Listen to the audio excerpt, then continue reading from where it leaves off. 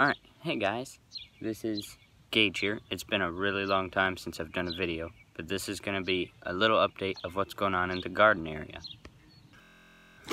As you can tell, I don't remember how much I showed before, but it's very different from last year. You would have seen long beds going that way, 50 foot long, like the urban farmer style beds. And there would have been an electric wire around, which I kind of still need that, since these little guys are still getting out every once in a while.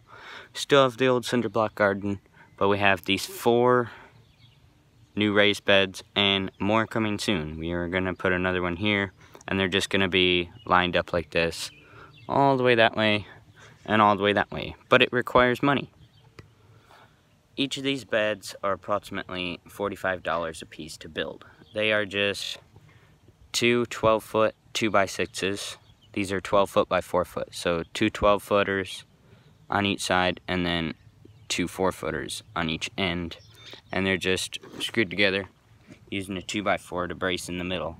So you screws in this way into this board, and then you screw it from this board in that way. Very simple. But here we have, in this bed, we have sweet corn and green beans, and they're succession planted. Those are the oldest, and then those are about a week and a half later, and then from a week and a half on that date, which will be middle of next week, I'll plant another succession, and I think that'll about fill this bed. And then over here, we'll start here because that one's kind of connected with this one. We have asparagus. This asparagus is going to seed, so it's kind of getting stringy. But we have 1, 2, 3, 4, 5, 6 plants here. And we have a row of radishes just growing in there because we got all this room on the outside. And then I have spinach and stuff planted here. It's just starting to come up, you can see. And there's some carrots and kale and stuff in here.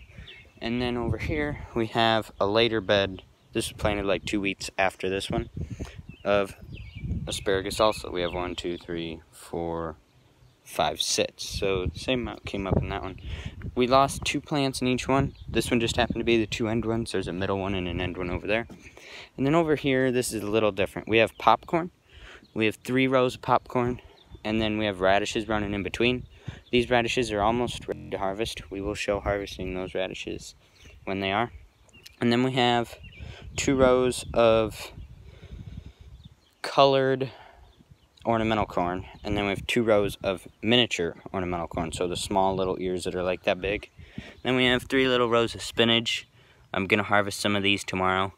And then we have tomatoes. These were just transplanted, so they're going through a little bit of shock. They're all bent over. And I just went through and tilled around all of these, except for there. I'll do that tomorrow or sometime. I tilled around it to keep the weeds down. Eventually, once the beds are all in place, we're going to have landscape fabric and have wood chips in between. And then in the cinder block garden, we actually don't have much going on out here this year. We have some cabbages that will be coming up, and we have some broccoli and some cauliflower in here. So that is about it. And one more thing, big announcement. My garden stuff and my personal sort of stuff is all going to be going to a different channel later on. The channel's not made yet, but when it is, I'm going to post an update here. This channel, I'm going to try and rename it, and it's going to be all the farm stuff. So it's going to be more tillage and stuff like that, which we're almost done. We're pretty much done with tillage for corn this year, but we are still tilling for beans, so there might be some disking footage. I haven't gotten the drone up in the air in a while. Right now, Dad's planting organic corn down the road, and Uncle Billy's baling some hay. He's been bringing in bales for those barns. We were gonna put all our hay down, but we decided we didn't have enough time to, or we didn't have, me and Dad were working on crops, and Uncle Billy was the only one doing hay, so we didn't have enough manpower to do all of our hay. So we just put down 6 acres, and so far we've gotten like 10 bales from that, and he was just breaking into the headlands. So there's a lot of hay in that field, and we got to get it done because it's supposed to rain tomorrow morning.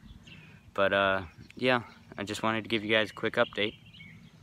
Thanks for watching.